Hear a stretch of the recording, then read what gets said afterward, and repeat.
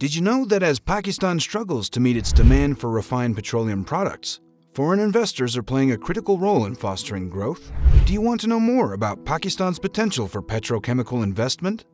China has changed the course of the global oil market by investing $4.5 billion to build a revolutionary oil terminal in Pakistan.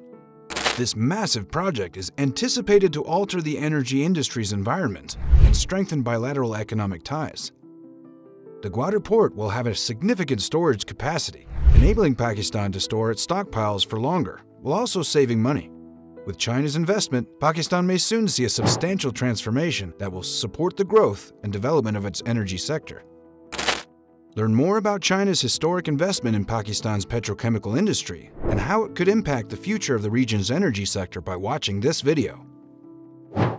Gwadar, the powerhouse of the China-Pakistan Economic Corridor, or CPEC, is poised to receive a $4.5 billion oil refinery as the Chinese firm East Sea Group unveils plans to build an oil refinery with an annual processing capacity of 8 million tons.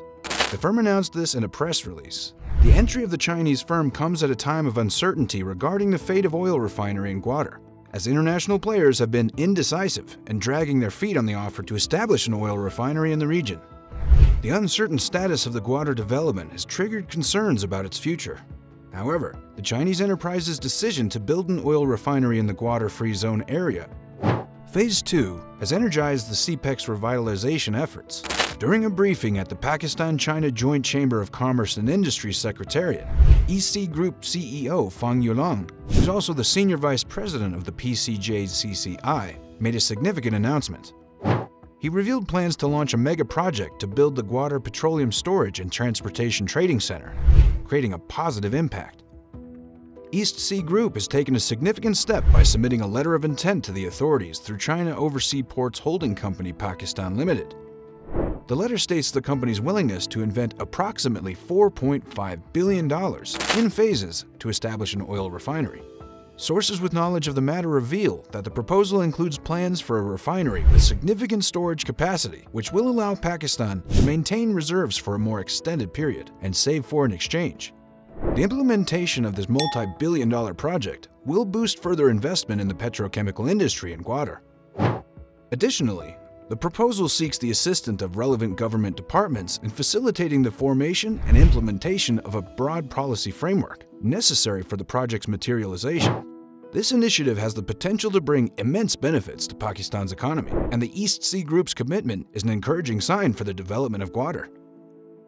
The concerned institutions are preparing to meticulously examine the detailed business plan and feasibility study to advance the government of Pakistan's approval of the mega project.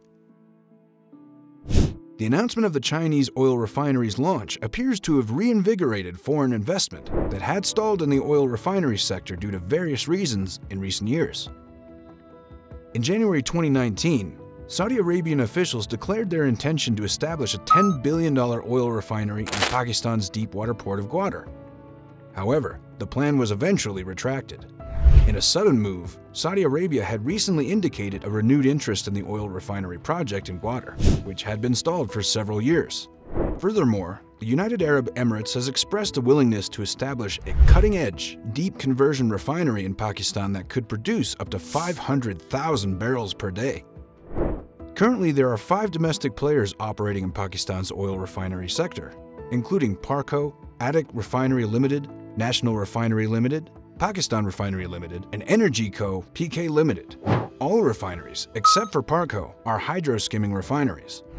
Pakistan's current oil refining capacity is approximately 450,000 barrels per day, or 20 million tons per annum.